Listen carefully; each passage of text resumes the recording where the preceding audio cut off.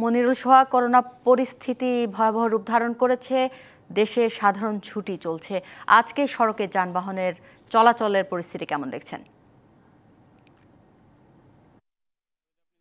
সাধারণ ছুটির মধ্যেও কিন্তু অনেক কিছুই নির্দেশনা শিথিল করা হয়েছে এবং সাধারণ মানুষকে যতটুকু নির্দেশনা দেওয়া হয়েছে সেখান থেকে অনেক বেশি কিন্তু অসচেতন রয়েছে সাধারণ মানুষ, অর্থাৎ বাইরে আসার প্রবণতা কিন্তু অনেক বেশি। যদিও এরই মধ্যে ঈদকে কেন্দ্র করে শপিং মল, মার্কেট এবং বিভিন্ন দোকানপাট খুলে দেওয়া হয়েছে এবং নিজেদের সিদ্ধান্তে কিন্তু অনেক শপিং মল বা মার্কেট বন্ধ রয়েছে, তবে অনেক মার্কেট কিন্তু এখন খোলা রয়েছে। এর পাশাপাশি আরও নানা কার্যক্রমের জন্য কিন্তু বাইরে বের হচ্ছেন লোকজন। যদিও আজকে শুক্রবার থাকার কারণে অনেক অফিস যেগুলো সীমিত পরিসরে চলছিল, ব্যাংক সহ অন্যান্য যেসব অফিস রয়েছে, সেই কারণে কিন্তু আজকে বন্ধ থাকার জন্য কিছুটা যানবাহনের উপস্থিতি কম, যেহেতু আজকে আপনি জানেন যে সাপ্তাহিক ছুটির দিন।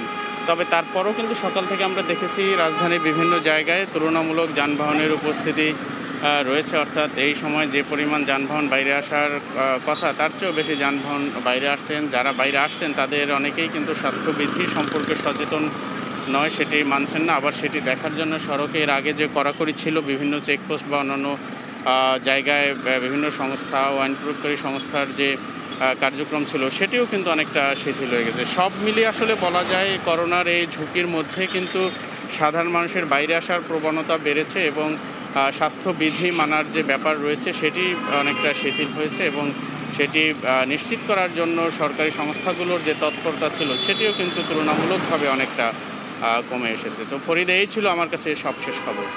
ধন্যবাদ মনিরুল সোহাগ আপনাকে।